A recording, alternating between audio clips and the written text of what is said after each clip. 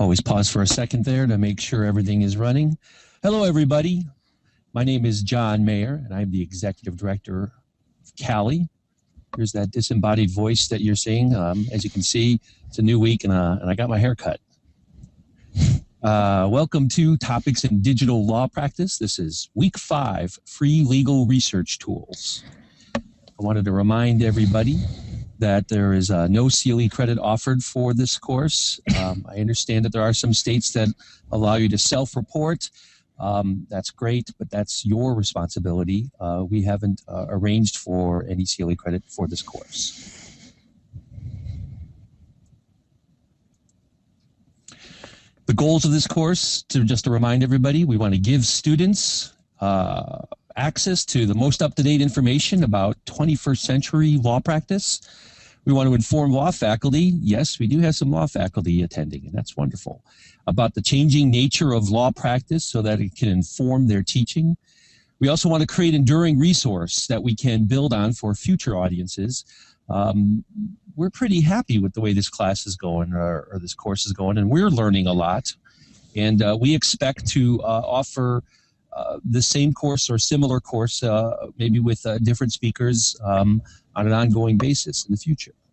And the solution we have is that this is a massive online open course. Everything's done in the open. There's a lot of people attending. We have over 800 people who have registered. Not all of you show up live every week, but quite a few are viewing the videos, the screencasts post-fact. I wanted to remind you that we're at that halfway point. And so if you're having a good time, if this is working out, if there's anything positive and praise you can say about us, please do tell your friends, tell your colleagues, tweet about it at TDLP. If you're on Twitter and you want to know when we're doing things with this, you should follow CALI.org or myself, John P. Mayer, as we both provide updates and information, or tell other people to follow us for the latest information about this class. The top two are the URLs for this class. As you know, classcaster.net is the blog where we post the videos and slides and the homeworks. Wikispaces.com, the TDLP wikispaces.com is where you do your homeworks. And you get badges every time you complete a homework. The reveal for the new badge for week 5, drum roll please, is that badge. So when you complete this week's homework, which I think is pretty easy, you'll be getting that badge. Let me back up because I wanted to also show you something about that.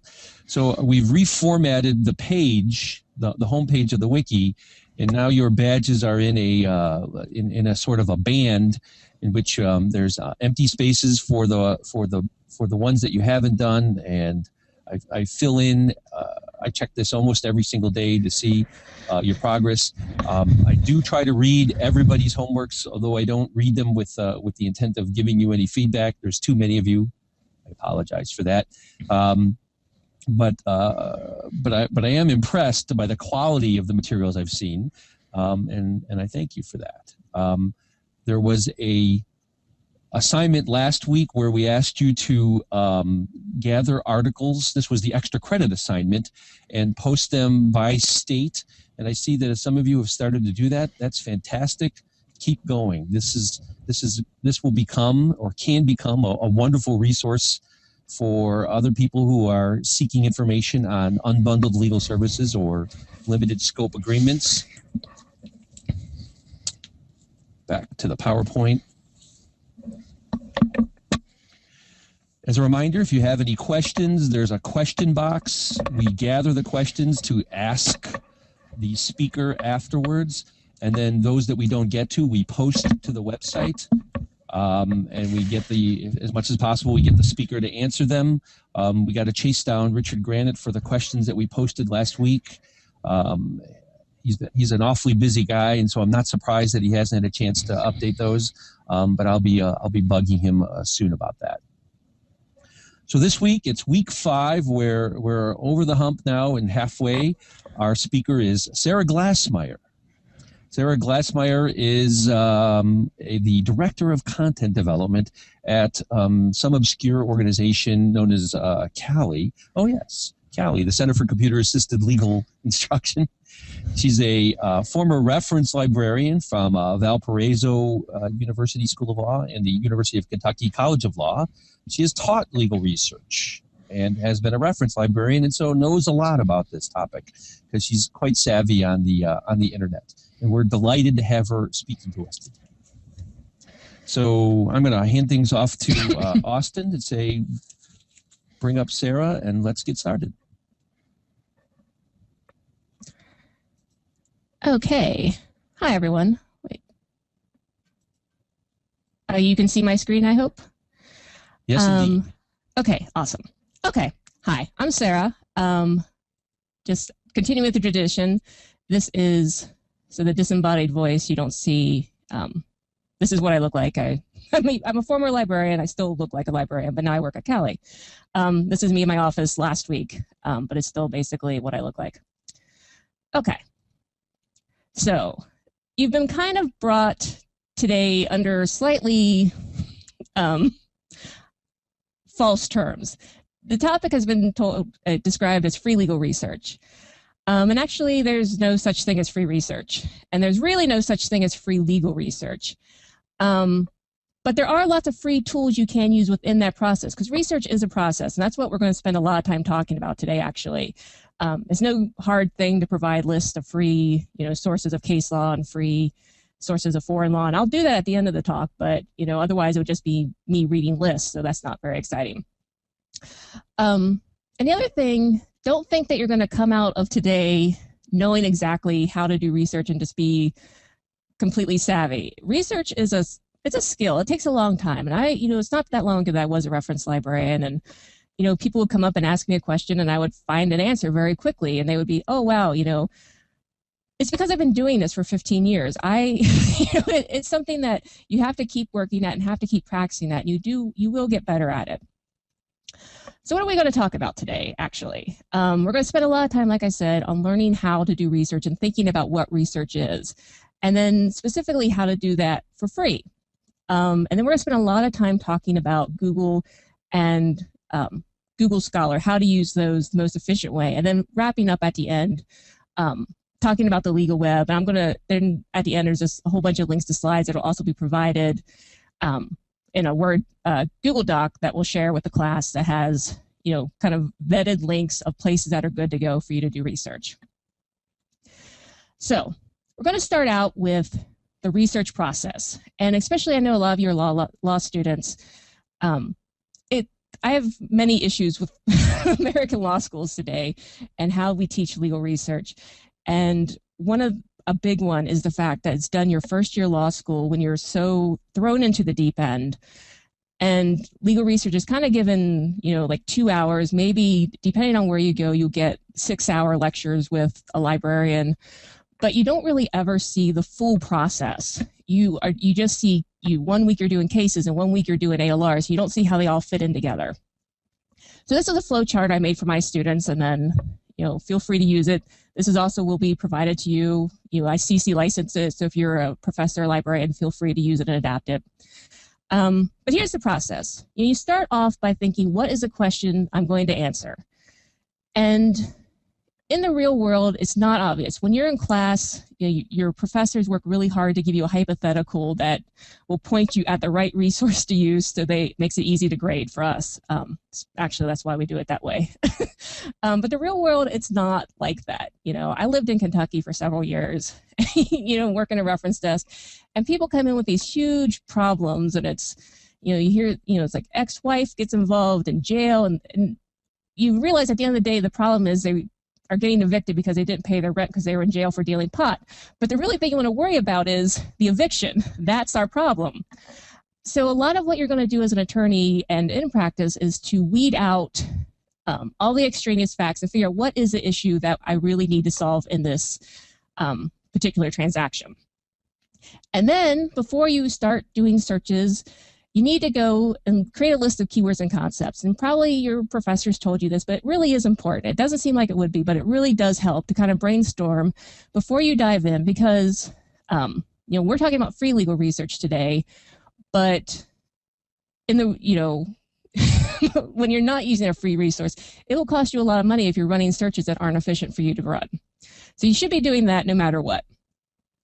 And then we're now at, are you familiar with the answer with this area of the law? If you're a law student, the answer is no. I don't care if you've taken a class on it.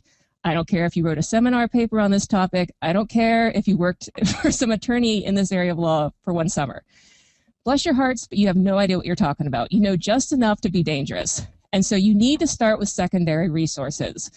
So these are treatises, law review articles, dictionaries, encyclopedias, something that will give you a handle on what the real issues are in this particular area of law. And it will point you at primary resources often that are the answer to your question. And even if you are familiar with the area of law, it never hurts to look at secondary resources, because when you're an attorney and you're doing research, time is money. So it doesn't matter if you're using Lexis, Westlaw, the internet for your research. No matter what you're using, you're still also using your time. And you will have to bill out for your time and be responsible for that. So whatever is the most efficient for you to use, you need to do that. Okay, so using your secondary sources, you might find your answer. But if not, you might have to do some primary law searching. And you kind of know you have the right answer when you start seeing the same answers over and over again. So then you have that, and then you need to make sure that that your law is still good law. And so this is a citator or shepherdizing or key cite, authority verification. It all goes by different terms, usually shepherdizing, even though people just call it that, like how people call tissues Kleenexes. But you have to make sure your law is still good. And then you determine what format it has to be in. So, if you're new to law practice, check, and you're in a firm, ask for the boilerplate files, because a lot of times they have this stuff already drafted. You just fill in the blanks, you're good to go. There might be a form, and one thing you'll learn, some forms are actually prescribed by the legislature, so you don't have to, you don't need to reinvent the wheel all the time.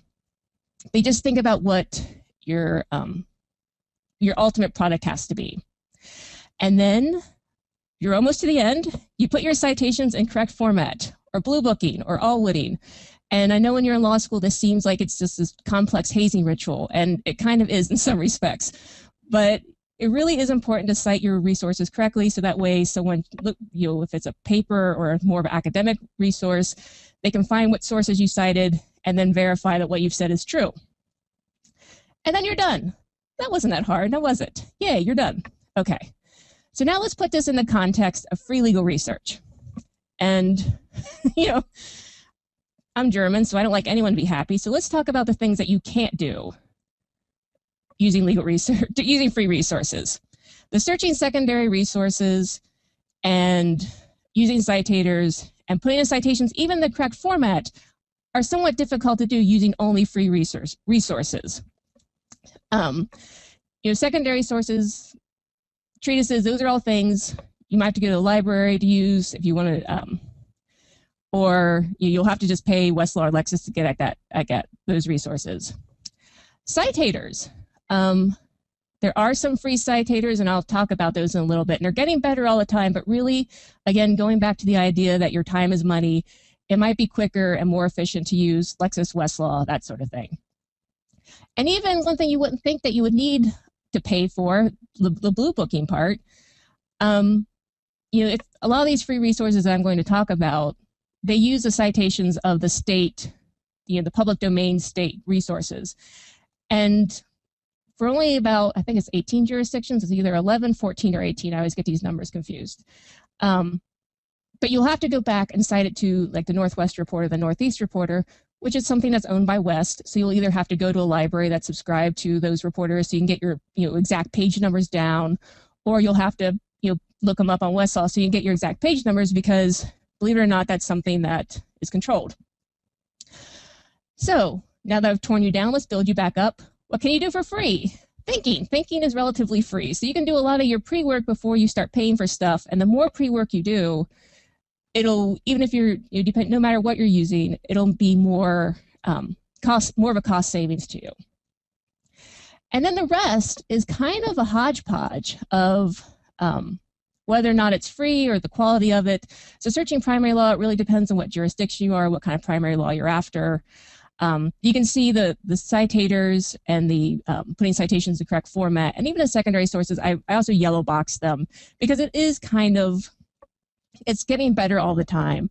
Especially like law reviews, a lot more of those are being put up on the free web in addition to being locked behind a database. And hopefully that will just continue to get better.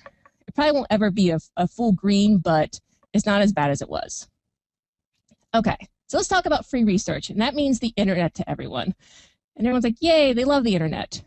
But let's talk about what the internet is. The internet and the World Wide Web are not the same thing. I use them interchangeably, most people do, that's fine. But I just kind of want to let you know they aren't actually the same thing. The internet is the connections between the computers and various databases, that sort of thing. And the web is the overlay to it. So that's just one of those, make yourself look smart in front of your IT department. Be aware that the World Wide Web and the internet aren't the same things. Westlaw, Lexis, other databases, they're not the internet. A lot of times people say, I'm in front of the computer, I'm on the internet. No, you're not.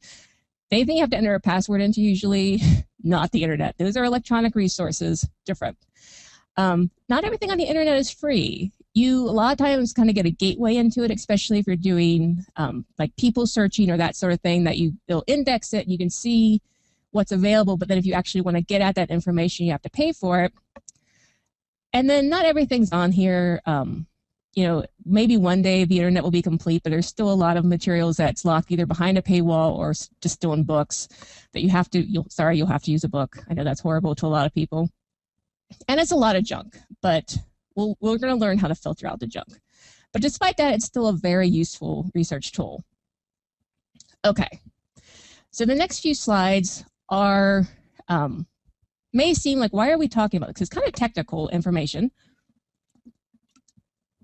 There's a quote I like by Arthur C. Clarke. It says, any sufficiently advanced technology is indistinguishable from magic. And I chalk up a lot of stuff that happens with computers to magic. And that's okay if you want to do that too, really. I mean, you don't have to know exactly how everything works. I always kind of use a comparison to driving a car. Like, you don't know how to know how an internal combustion engine works. You don't have to know really too much how to do anything but drive it. But if you see a pool of liquid under your car, it's good to know, is this, just drippage from like air conditioner, or is this oil, or is it brake fluid? So this is kind of just like that level of knowledge about how the internet works. All right, there are three parts of the internet: the surface internet, the deep web, or the invisible web, and the dead web. And we're going to cover all those.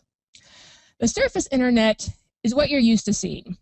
And why are you used to seeing it? It's because it's findable by search engines. So here's how search engines work. Mostly by magic.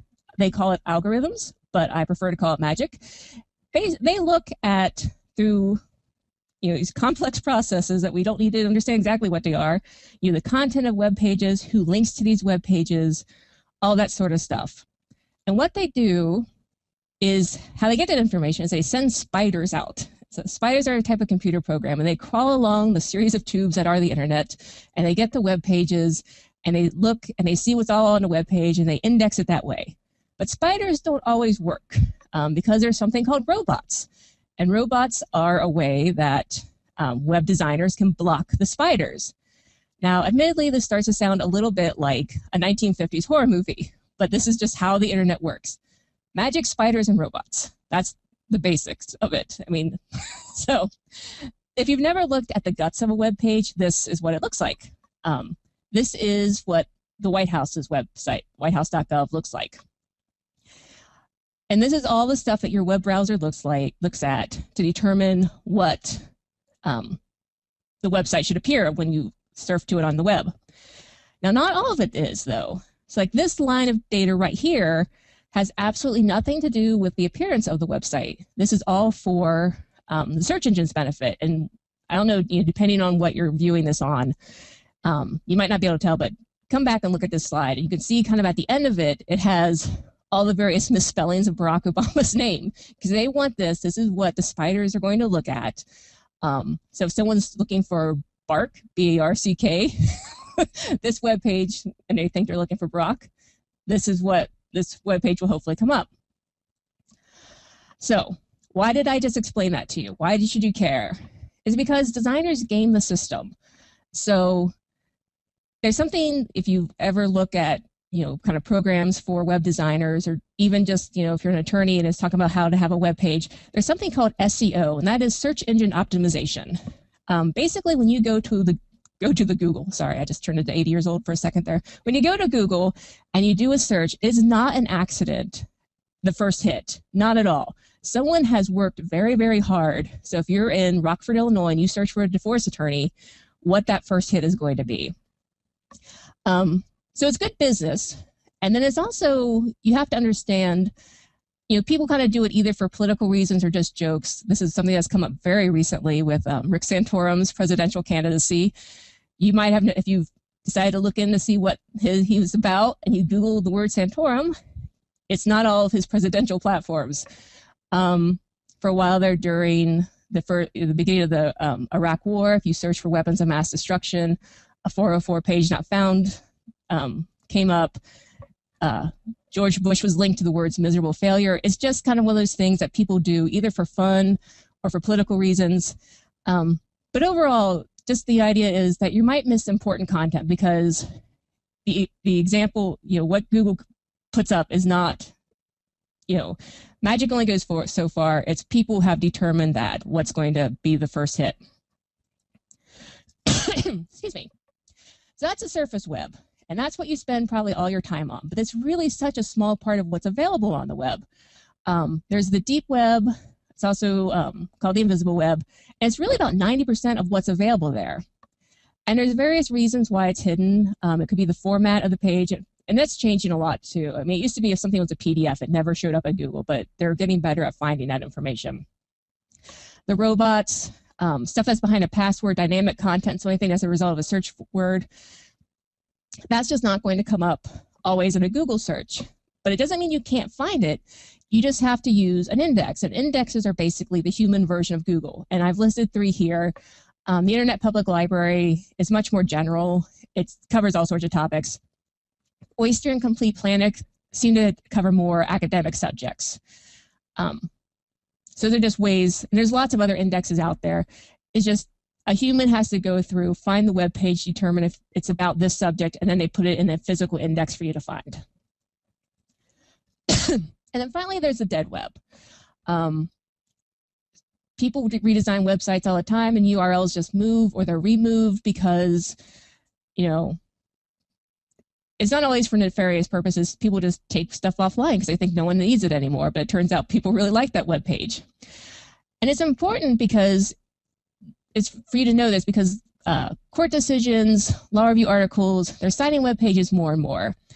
This is a study was done, I want to say it was like 2006 or 2007. It was a Law Library Journal article. The author was Helene Davis. I know this because she's my former boss, not because, it's a good article, but it's not anything so great that I've remembered that. But so you can look it up that way, Helene Davis. But she did a study of law journal articles that cited websites over a 3-year period. And during that 3-year period, 40% of the links became broken, so no longer available. But just like with the invisible web, that doesn't mean they're no longer available. You just have to work a little harder to find them. So here are 3 sources for them. One is the Cyber Cemetery, and that's operated out of the University of North Texas, and that's for government websites. The government is kind of notorious for taking down websites, especially in pulling back information that, and it's just for national security reasons or whatever. They just will completely wipe everything, and then, but the Cyber Cemetery keeps it. And the other one is Google Cache. That's at the bottom of the list. And that is only good for the last time that Google's spiders trolled that particular website. So it could be a day old or it could be several months old. You never really know. And then the third option is the Wayback Machine. And this is really cool. So I'm actually going to take the time and show you a screenshot. This is operated by the Internet Archive. And what it does right there, a lot of people, I have taught this several times, no one can find the search box. It's right there in the center by the red arrow. All you do is put the URL of the website, where you're getting that 404 web page not found message, hit take me back, and you'll get options to view the web page as it appeared on several different days. It really depends on what the website is and how often they the spiders have gone through. So this is the CALI org's website. This is as it appeared on January 25th, 2002, so a little over 10 years ago. And you can kind of see along the top, there's been 141 captures of CALI's website that you can kind of see through the years. So this is just a really useful tool when stuff gets taken down off the web. Try this. There's no guarantees. It just kind of really depends when their spiders go through. And again, if the robots are blocking it, for whatever reason, the web designer had put robots in that you can't find it, you're kind of out of luck. But this is just a really good resource to use. Okay, so now that we understand what the web is, let's talk about doing research on the web. Just another quote, doing research on the web is like a library assembled piecemeal by pack rats and vandalized nightly. It's actually not that bad. But you do have to do a little bit of work on your own. When you buy access to a database or you buy a book, there's editorial staff there that have gone through and have kind of vetted everything that you're reading. And this, in exchange for that, in exchange for it for free, you have to do that vetting. So it's kind of like DIY home repair. You've probably heard this before, but just to reiterate, these are some of the things you should be looking at. The authority, the currentness, who wrote it. See if you can determine that. And this even applies to like Wikipedia pages. Wikipedia is a great resource. It's been shown to be as accurate as Encyclopedia Britannica. But it never hurts, especially like on a hot topic. Like right now, if I were looking up Rush Limbaugh's Wikipedia page, I'm sure it's been edited heavily in the past few weeks. So, like on Wikipedia, you can always view the history tab, see how something's been edited. Sometimes you have to just kind of look around, see who actually is the author of the web page. And there are a lot of hoaxes out there, and it's not necessarily people being nefarious. It's just, it's kind of a parody site. It's just one of those things to be aware of. You do have to do a little investigation. Okay, so we talked about the web. We talked about doing research on the web. And the way you're going to do research on the web most likely is via Google. This is a very librarian-y slide. We're going to talk about how to limit your search term. Google's great. Google has the web indexed, very well. They have that one search box that everyone, it's very easy to use. You just throw in the terms you're looking for, and you get back millions of hits. And this is one of those things I think like librarians understand, but I don't know that the rest of the world is. When you're doing research, your goal is not to find as much as you can, or even to find just that one perfect case. The goal when doing research is not to find things, it's to edit crap out. So you only have to read 10 cases instead of 100, or only, you're searching in the OPAC of your library's catalog. You don't want 1,000 books you have to sort through. You want 100 that are, entries to read through. So this is how you do it. They're all basically limits, even though one is labeled here limits and terms and connectors. So these are just some tricks you can use when you are Googling. The first is similar terms, and then red is going to pop up all of the examples of how you would use this. So if you do Teetle Day, that's over the dash key, kind of like on the far left-hand side on an American keyboard. Excuse me. If you do Teetle Day dog, this will also bring up like breed information, because Google and all computers, they're only as smart as what you tell them, really. So if you misspell words, and Google's better about, because I actually use Google as a spell check a lot of times, because you type in something like, well, did you really mean this? And like, oh yeah, actually I did. Thank you very much. But if you're using other databases, they'll only look for what you type in. They won't realize that you have a typo. So if you do Teetle Day dog, you'll get beagle, you'll get golden retrieval, you'll get dog, you'll get anything kind of similar to dog. Limits, domain, and this is especially useful if you're doing legal research.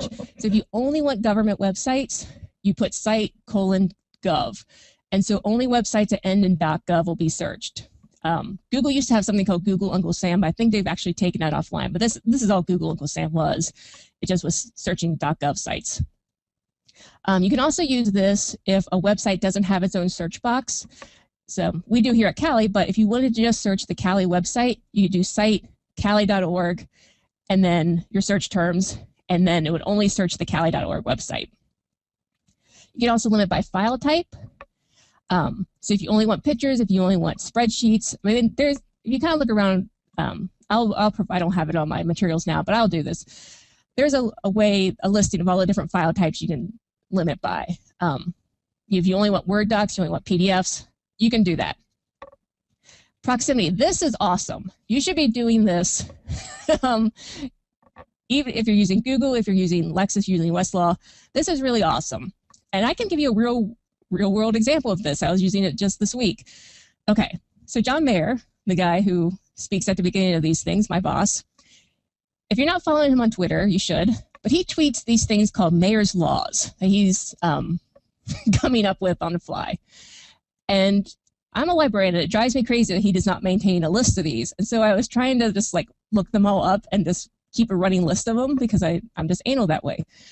But sometimes he tweets them as like Mayer's 13th law, and sometimes he tweets them as Mayer's Law number 13. And so if I put Mayer's Law in quotes, I miss some of them. So what I did was tweet Mayer around to law. So that would get Mayer's Law right next to each other and Mayer like number 12 law. So it'll pick up both of those. So this is a really powerful way to, if you're something that doesn't always use an exact phrase, that's a way, but the words are always close together, that's a really good one to use. And you don't use in Google, it just automatically assumes it's there, or you do have to use. Exclude, most databases use not. In Google, you use a hyphen, and something you have to be careful, it'll autocorrect to the dash. The hyphen's a small one. And so, but limiters and this exclusion is a really good one. So it would be cats, but nothing that, if dogs are mentioned in that web page, that would not come up. And parentheses, this is how you group all these different things together. Now this is awesome. This is like makes librarians really, really excited. You feel like a total research badass when you can like create a search string like this. But if you, just to translate it, this is dogs and words related to dogs. So you'll get dogs, you'll get golden retrievers, you'll get hound dogs, anything, but not beagles won't be mentioned. Within 3 words of cats and words related to cats, but not tabby cats. I mean, that is, when you get good at this and you create a really powerful search string like this, it makes your life so much easier and so much less stuff you have to sort through. But again, it's not something that automatically happens. It takes time to do. You have to stop and think a little bit. But when you do it, it's really great. I mean, I got so excited when it's like, this is good stuff for a librarian. Just trust me on that. Okay, and this is just a slide because the terms and connectors thing gets kind of hard to remember because or and are actually the opposite of what you think they would be. So I just put this slide in here just to remind you guys of what that all means. Okay, so Google Advanced Search. If you don't want to be a research badass, you don't have to. It's fun, but I understand that most people are normal and just want to do their search and get on with life. So Google Advanced actually takes care of this for you. You don't have to remember the stuff I had in the last slide.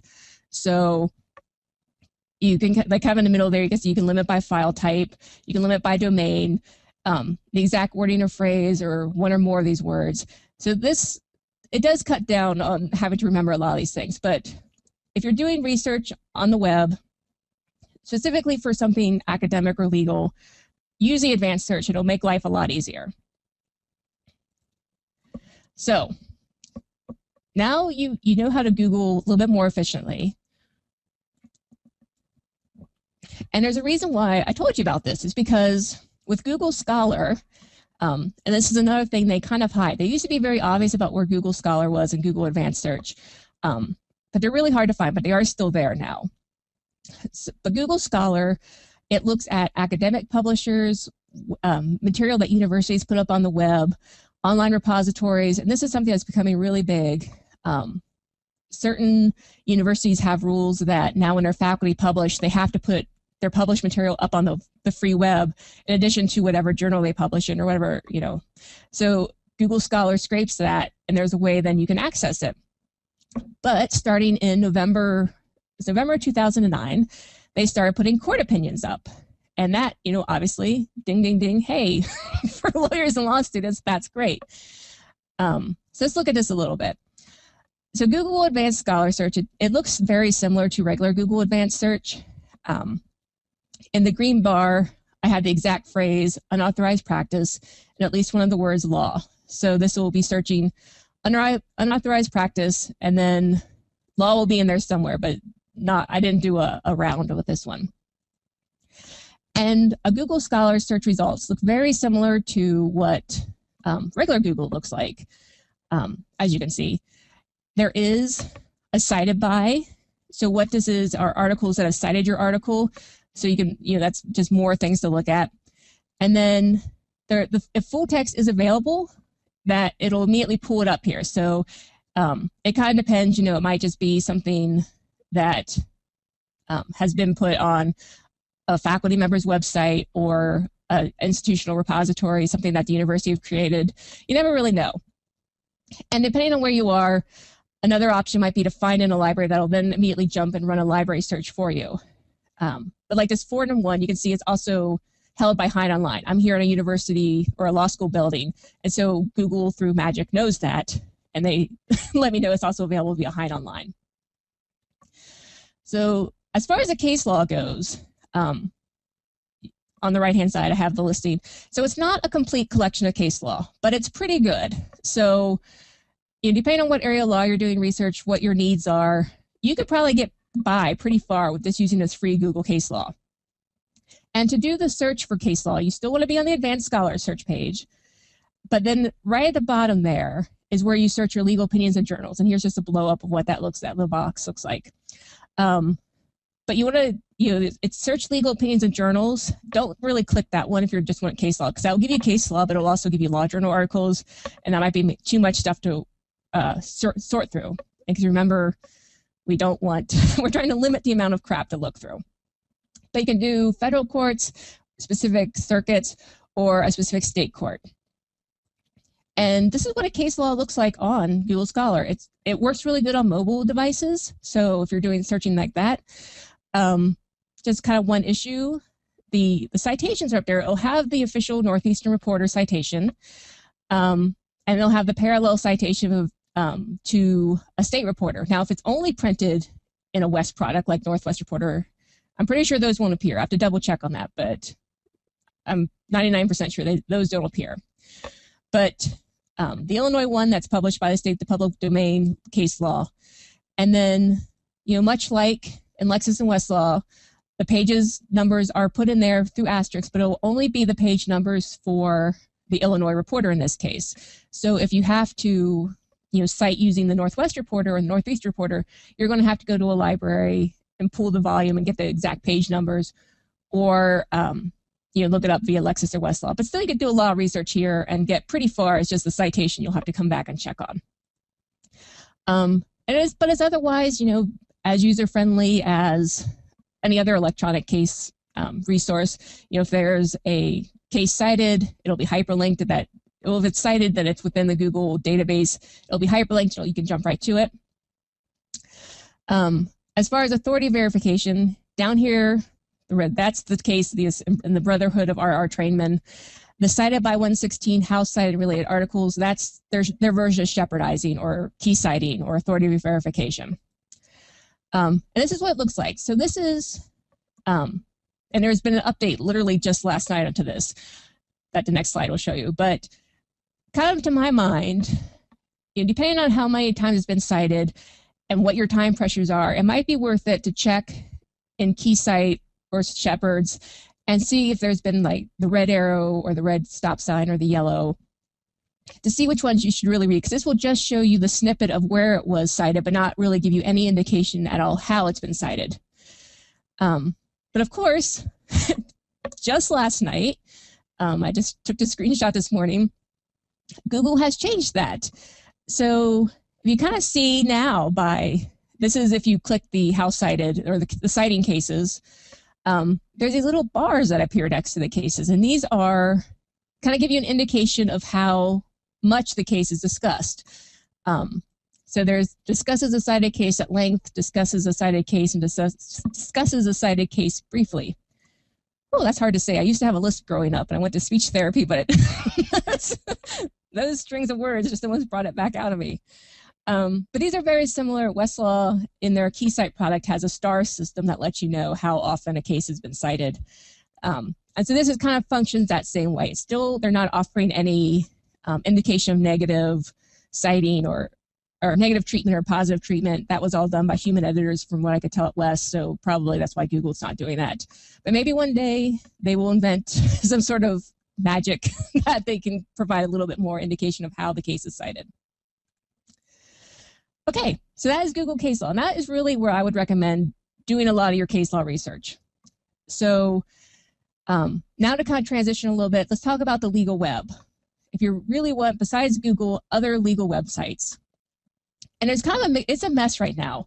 Someone should really create a digital public law library, I think. But until that time, you're going to have to kind of hunt and peck and see what's out there. It's a mixture of government, commercial, and nonprofits. The government sites, once again, as we say in the South, bless their hearts, they're trying, but they're not always the most user-friendly. And like especially with case law, it will be, sometimes you'll get a Word document, sometimes it'll be HTML, sometimes it'll be a PDF. They're not always easily searchable. Some states, Illinois is one of them, they take away all their old statutes every year and they'd only put it up to current, what's currently passed by the legislature. It's a mess. But you're on a government website. It'll probably be really kind of ugly.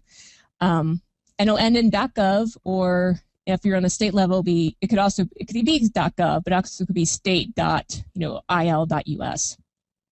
And one thing to also, and this you'll notice this in your homework, it not necessarily won't be the official. I mean, it's published by the state. It should be public domain, but they get real nervous. I don't know if some sort of lawyers have advising them, but they'll put don't use this really for anything that you would need law for. So we don't say that's accurate. It's not the official version, but. So just be aware you're going to see that. And sometimes they'll try and throw copyright notices on it, which they shouldn't do. I mean, law is public. It's owned by the people, but they try to copyright it sometimes. So just be aware of that. Wyoming, last time I checked, had this really huge copyright notice as soon as you entered their statutes page. It was ridiculous.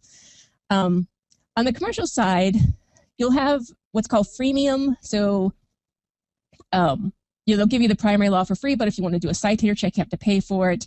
If you want to find related secondary resources, you have to pay for those. Or they're just sponsored by advertising. Or it can be contract work. And this is just, you especially see this on the municipal level. It is just too much for a government sometimes, especially a little town government, to maintain their county codes or municipal codes online. And so they hire, Unicode is one company that has a lot of these contracts. And they just hire them to put their local laws online for them and to maintain the indexing for them. But even states do it. Last time I checked, Tennessee state code was operated by Lexis. If you didn't know about it, you think you were on Lexis's website, but really that is Tennessee's official webpage of their code. And then there's a lot of nonprofits and more. So Legal Information Institute is one of them. It's just one of those things. It's done as a public service. There are a lot of people out there that believe law should be free, and they try to work towards that. There's also the reputation economy. It makes them look good. A lot of times in the free law area, it's public service, and they get paid by looking good. So the rest of the slides, that was pretty much the how-to, the quick and dirty intro to legal research on the internet. But the rest of these slides are just some the vetted sites that I kind of give the librarian thumbs up to. Feel free to check them out on how to do research. Secondary sources, LLRX, that is a Law Librarians Research Exchange, and that has a lot of topical research guides. So that and Zimmerman's both. Zimmerman, I think his name's Andy Zimmerman. He's a law librarian. And he wrote this research guide. Lexis just happens to host it for him. And they have their advertisements and stuff, but it's written by a law librarian. So it's like if you're not sure about a topic, both LLRX and Zimmerman's will point you to the major resources in it. And again, those are both available for free on the web. There's some dictionaries, encyclopedias, the legal abbreviations. There's a book called Bieber's, like Justin Bieber, spelled the exact same way, but the book came first. If you are presented with a abbreviation and some, especially like old British cases, that, you don't see those every day. You have no idea what they are. So you can go to Beavers, or you could check out this website, plug it in, and they'll tell you that, whatever this random assortment of letters is actually this reporter. Case law, Google Scholar, good Justia, FindLaw and Lexis. FindLaw operated by West, Lexis operated by Lexis. Those are for more all federal and state. The U.S. Supreme Court website, shockingly hard to navigate through, but that it does have the court opinions there. If I had to find a Supreme Court case, I would go to the LI Supreme Court. Also, Public Library of Law, statutes, codes, and legislation. Statutes, remember, law as passed by the legislature. Code is when they're all chopped up and organized by subject. And legislation is laws that are being currently passed. Several sources there. The FDSys, that's relatively new. That's the new government. That's the official government portal. It takes some practice to navigate that, but it will have the official government sources for all that stuff. And then admin law, which always gets kind of short shift. It's what controls so much of what governs you every day. But LII, FDSys, and Public Library Law are the three biggies to get to that. And then foreign and international, one I definitely want to point out is EASL. International law, that's a law that governs relationships between countries. So like the UN, that's international law. EASL is operated by ASIL, which is the American Society of International Law. That's a really great resource. GLIN is operated by the Library of Congress. That's foreign law, so that's like the law of Germany or the law of France. When it's in their home language, so that can be kind of a problem if you don't speak German or French, but that's a good resource for foreign law, as are the world LAIs. LAI started here in the United States 20 years ago, but now they've kind of spread across the world. World LAI is the portal to get to like the Australian Lee or the Canadian Lee, that sort of stuff. And then Global X is kind of research guides for foreign country-specific information. Okay, I'm ready for questions if there are any. That was awesome, Sarah. Thank you. Oh, you're welcome. So the number one advice that I take away from that was make friends with a law librarian. Yes. It really is. I mean, we look kind of scary, and we're probably just really shy, but we really do want to help you. That's why you didn't become a law librarian for the money. Let me tell you that. You're doing it because you like to do research and you like to help people. That's what they're there for. Librarians know a scary amount of stuff on how to do things, and we can save you a lot of time when you use us. So feel free. So make sure there's a law librarian or two in your social network. Yes. Well, good. Lots of interesting questions. I'm gonna pluck one from the middle there, and it's a one-word question. Teetle Day. Is that how you pronounce tilde? Did I? I don't know. I'm from the South. From Appalachia, I mispronounce words all the time. Maybe I'm wrong, because it's one of those words that I read all the time, but I don't necessarily say. So I think it might be a tilde. How did I pronounce it? Did I say teetle? I don't know. You said it's the squiggly line. No, I actually like Teetle Day better. I think that's a better way to pronounce it. It sounds kind of hipster, so we'll go with that. This is I'll admit, the top question there is, can you see my screen, by the way? I can, yes. Okay, good. I want to make sure I did that. Is it legal malpractice to do poor legal research? It is. It really is if you don't use a citator. That is actually official hand-to-God malpractice. But yeah, you are responsible for researching. It's a legal skill. It's one of those things you have to do well.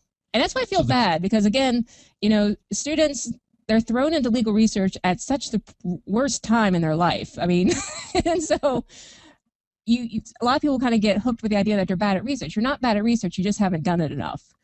But yes, save your malpractice for something more exciting, like embezzling your client's money and going to Vegas on it. Don't get busted for malpractice for doing bad research. Gotcha. So why isn't there a free legal research resource that's on par with Lexis or Westlaw? Well, because a little over 100 years ago, John West developed this really great system for organizing the law and printing it.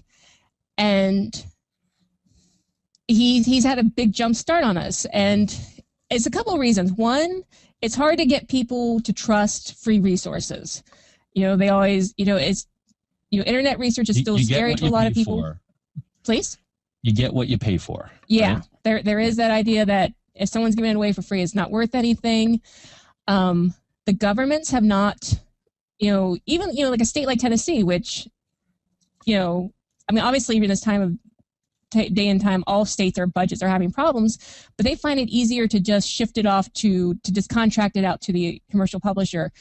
So the government hasn't stepped up to really create these laws, because actually until the internet, until computers became more ubiquitous, it was a huge operation for West to go through and get all, they get all the cases sent in, they're one of the first to have like things, teletyped in, like the cases every day from all the courts, Lexis and Westlaw both. And then they organized it, and they had applied a key number to it, and they sent it, and they organized that way. It took a lot of money and a lot of manpower, and then they printed all these books.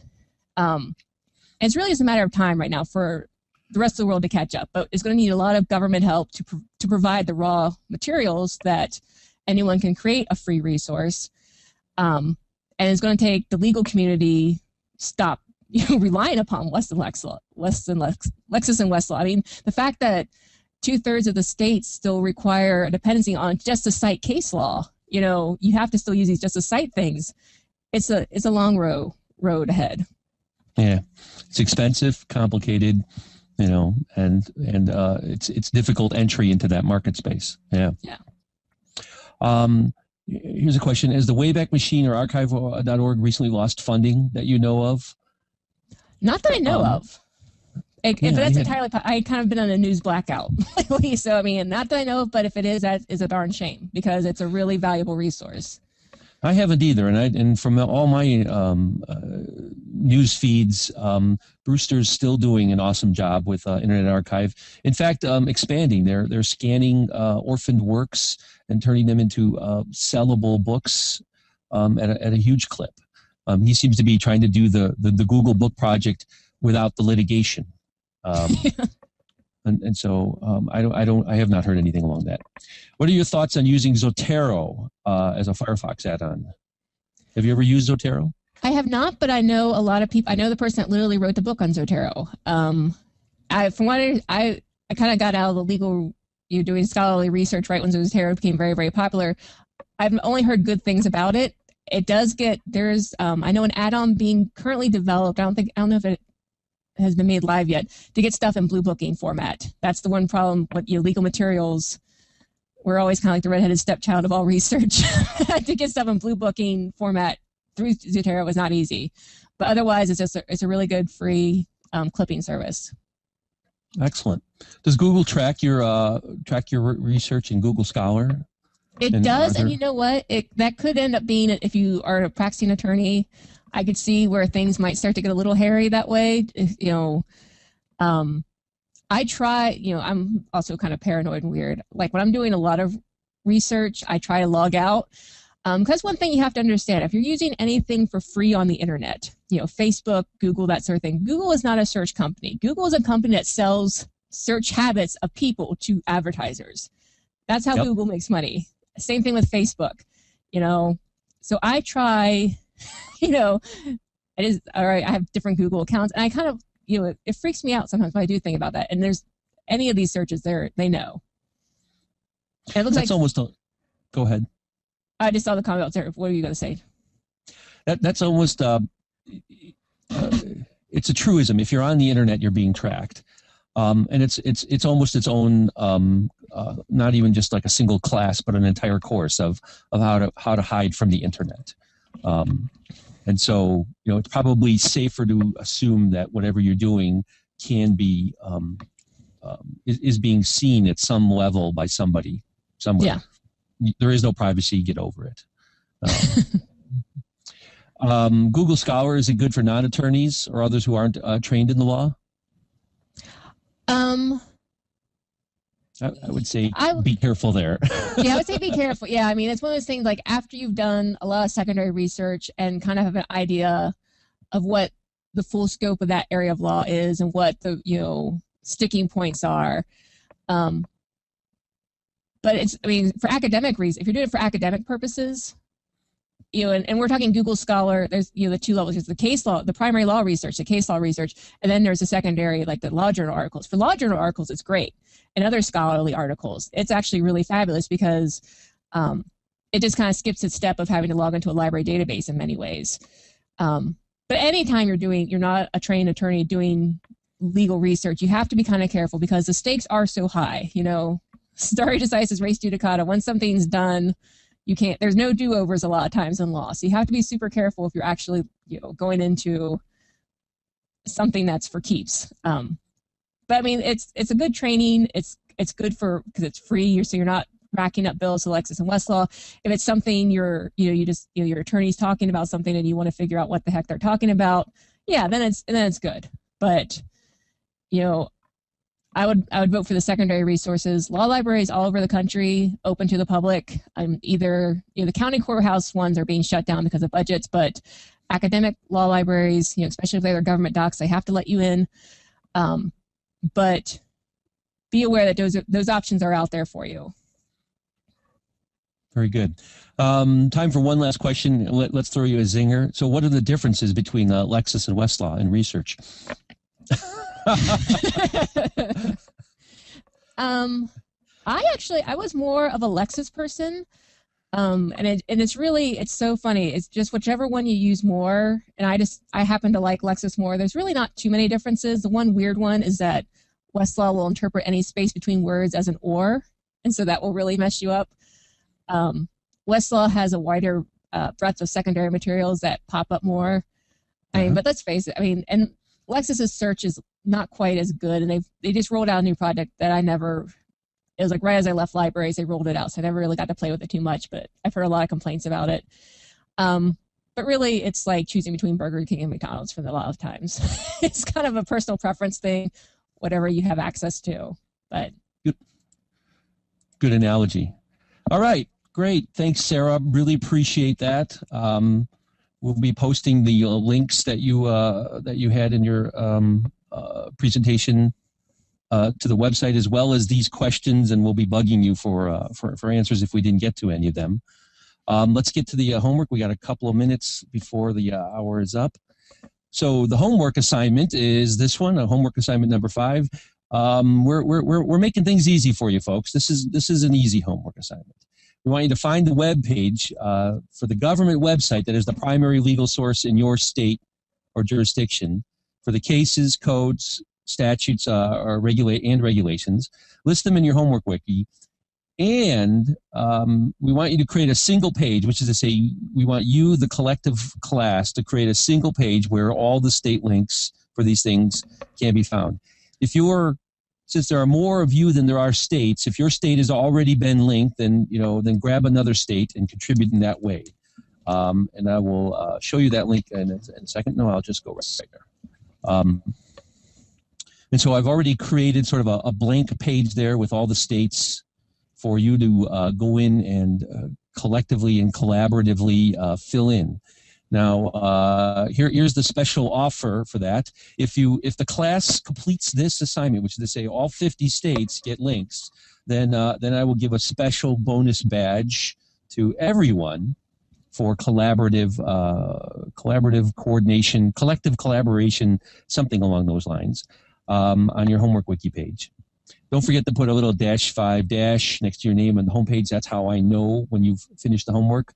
It saves me time instead of having to click through your links to take a look and see if anything got done. I would be remiss if I didn't say that because I am the executive director of CALI, and if you go to a CALI member law school, there are over 130 legal research related lessons on the CALI website. An awful lot of them about primary legal research in dozens of states, as well as secondary legal research. We still have some states that we are working with law librarians around the country to work on. So if you're at a CALI member law school, which is almost all law schools, you can go to the CALI law website and run those lessons and learn some more. All right. I think think we're done for the day. Let me make sure by going to my slideshow, because that's how I follow it. Yes, that's my last slide. Thank you very much. That was week 5 of Topics in Digital Law Practice. Hope to see you all next week. Have a great week.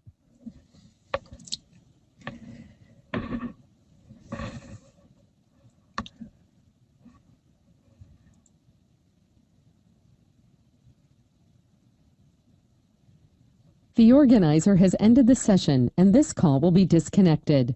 Goodbye.